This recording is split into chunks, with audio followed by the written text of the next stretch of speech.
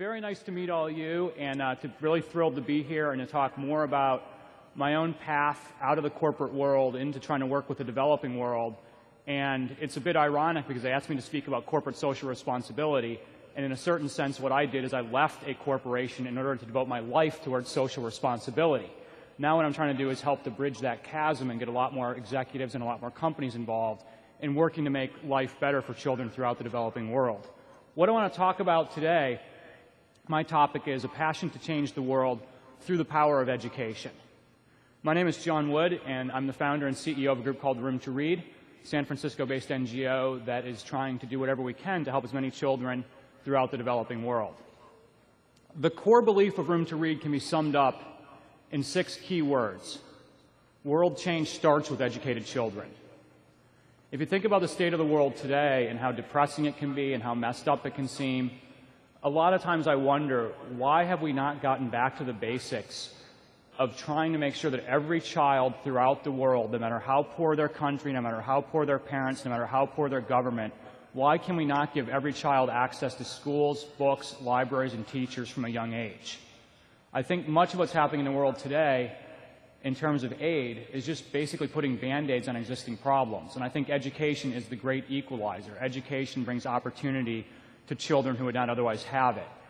Each of us probably can close our eyes right now and visualize a parent, a grandparent, a great-grandparent who may have been the first person from your family to get a complete education, be it high school or college, and to have moved your family and all subsequent generations of your family from perhaps poverty to the middle class or perhaps the upper class.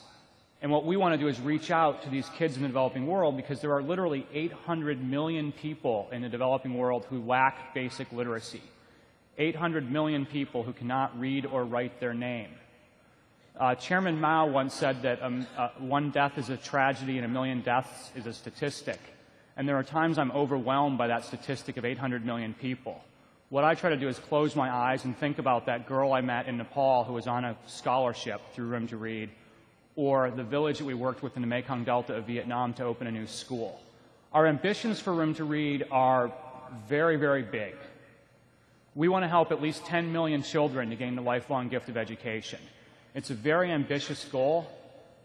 I think we're going to be able to do it. Now, again, even if we do that, there's still 790 million other people in the developing world who don't have literacy.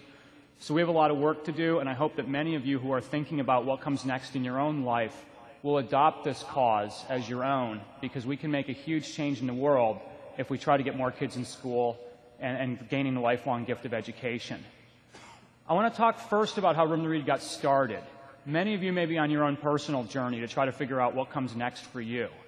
I went through that for a number of years. In my case, I was working at Microsoft from 1991 to 1999. And it was a very fast-paced life, very hectic. I was running significant parts of our international business. I was director of marketing for Microsoft Australia, based out of Sydney, which, as far as boondoggles go, is a pretty good corporate boondoggle to get living in Sydney. And somebody from HR was kind enough to do the research and give me a 20% cost of living adjustment for a hardship allowance for living in Sydney. The only real hardship, though, was the long hours. And one day my friend Ben said to me, we have to go check out this slideshow that an adventure travel company is doing on Nepal, the Annapurna circuit. And this picture here is a shot of some of the mountains that you can circumnavigate in Nepal. And I visualized going out to these mountains and escaping from work for a while. This is an 18-day trek. And I'd never been to Nepal, but I'd visualized going there. And for me, the goal was to hit this place called the Thorong Law Pass. It was a 10-day walk uphill to an 18,000-foot pass. And I visualized a life for 3 weeks with, escaping my cell phone, escaping my email, escaping the dreaded Monday morning management team meeting, escaping from certain unnamed executives who are driving me crazy. There was a rumor that if you went high enough into the Himalayas, you could not hear Steve Ballmer yelling at you. And that was really appealing to me, because in my dreams I was having this vision of Steve's big bald head yelling, "You're not making your numbers. You're not making your numbers in Vietnam." And we thought about, wow, wouldn't it be great to just kind of get out for a while and escape from all this? Nepal is a beautiful country. It is one of the world's poorest countries. It is, has adults living on $1 a day, and it has 70% illiteracy rate. So as much as it's a beautiful place, it's also a country that has significant problems. In this case, when I was in Nepal, I talked to some people who were Nepali citizens, and I said, why is your illiteracy rate so high? And they explained that the parents and the government were too poor to afford education, universal education. The elite got educated, but the broad middle class and the masses did not get educated. And I said, but if you don't have educated citizens, how will you ever not be poor?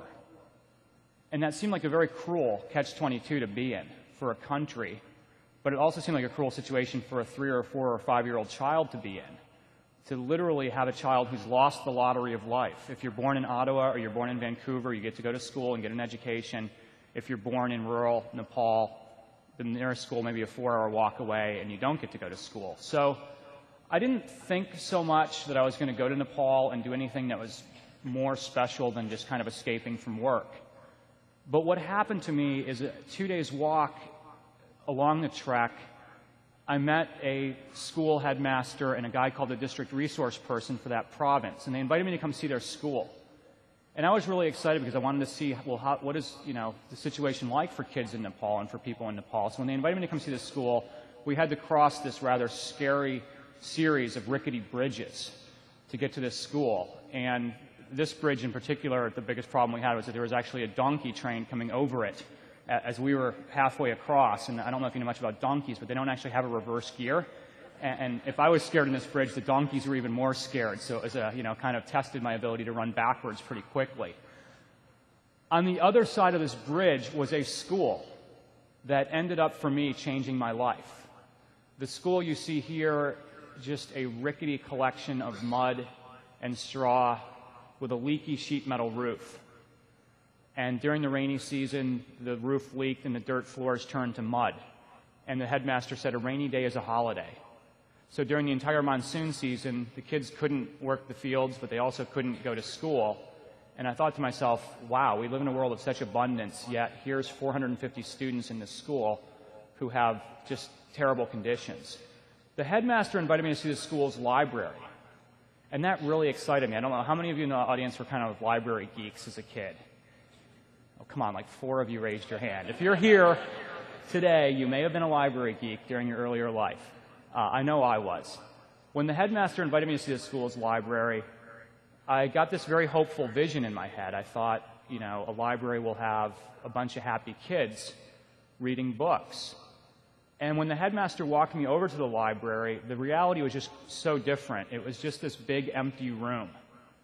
A library could have existed in this room, but it did not have shelves, it did not have desks or chairs, and most importantly, it did not have books. And God knows I did not want to be an obnoxious American and ask the question, but I had to. I said, where exactly are your library's books? And the headmaster explained they were in a cabinet in the back of the room, locked up, because the books were so precious, because there were so few of them. And they yelled for the teacher who had the one key to the rusty padlock where the books were locked up. And when he finally showed up and showed me the school's treasure trove of books, there were only about 20 books in the cabinet, and they were all completely inappropriate for children. They were just backpacker cast-offs, things that sympathetic trekkers had left behind. Totally inappropriate for children. I am not a literary snob by any means. I think every child should read Danielle Steele romance novels at some part of their pedagogical development. But certainly seeing these 450 eager young learners and, Günter Grass novels and Umberto Eco novels that obviously trekkers had gotten frustrated with, the Tin Drum by page 20 and then decided to donate it to this school so the kids could enjoy it, I thought, what can I do to help? And I wondered to myself, would it be obnoxious to offer? Who am I as like this wealthy, young, white American kid to offer this headmaster and say, I can help you? And thankfully, he saved me the trouble. Chapter 1 of my book is titled, Perhaps, Sir, You Will Someday Come Back with Books. That was his humble request. And in my own mind, I got this really good feeling. I got this big, goofy grin on my face. I literally had this vision of helping this headmaster. And for myself, I thought, you know what? I could be the Andrew Carnegie of Bahundanda, Nepal.